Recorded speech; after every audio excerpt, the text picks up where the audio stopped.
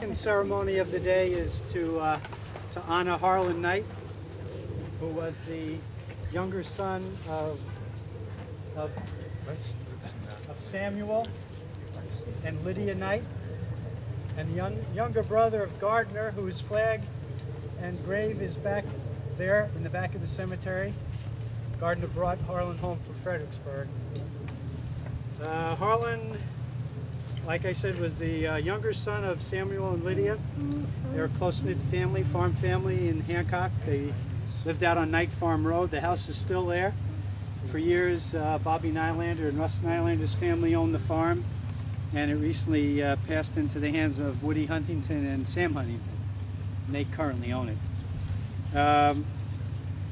At the time of the war, Harlan was attending Bowdoin College at the same time Joshua Chamberlain was teaching. So I like to think there was some synergy between Harlan and Joshua Chamberlain at the time.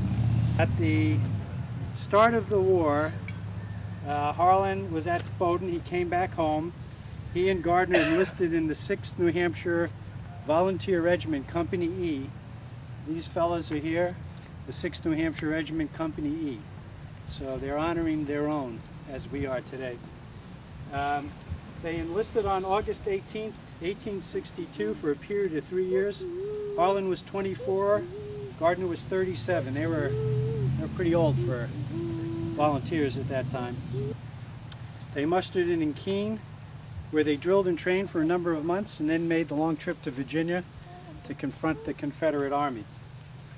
In December of that year, the armies met at Fredericksburg. The Confederates held the high ground outside of the city. The Union troops held the town itself, and the Confederates were up on a hill behind the town, behind a stone wall. And on December 13th, the Union Army assaulted and assaulted and assaulted and assaulted to no avail. And then near the end of the day, knowing that it was impossible, the 6th New Hampshire Regiment nonetheless made their way up the battlefield, up the heights. They got decimated, and Harlan was wounded 3 times. About 3 or 4 days later, and Harlan appeared to be fine. He had some wounds, but he appeared to be okay. But about 3 or 4 days later, he became totally insensible and died. Died of his wounds. His brother Gardner brought him back to town. Shortly thereafter, I think on the 27th, and the following day, the 28th of December, the town showed up here where we are today, standing right here, and they buried Harlan in this very spot.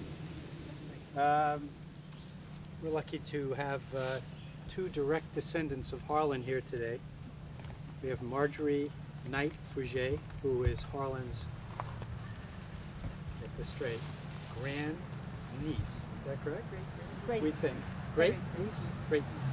And we have Ed Ware, who lives in town. He's Harlan's great-great-grand nephew. I got that one right. Okay. And his great-great-grand-niece. And who? Diane Flagg is his great-great-grand-niece. And Diane Flagg, who I didn't know was going to be here, is his great-great-grand-niece. Wow. So maybe all 3 should come forward and lay the wreath on Harlan's grave. After all, direct descendants. That doesn't happen every day. You all set? Yeah, come on. Yeah, just hold on. There you go. Hold on. There you go. So we're just, let's all 3 of you. All 3 of you. Then I can put a ring down. Yeah. You can see my dog, right?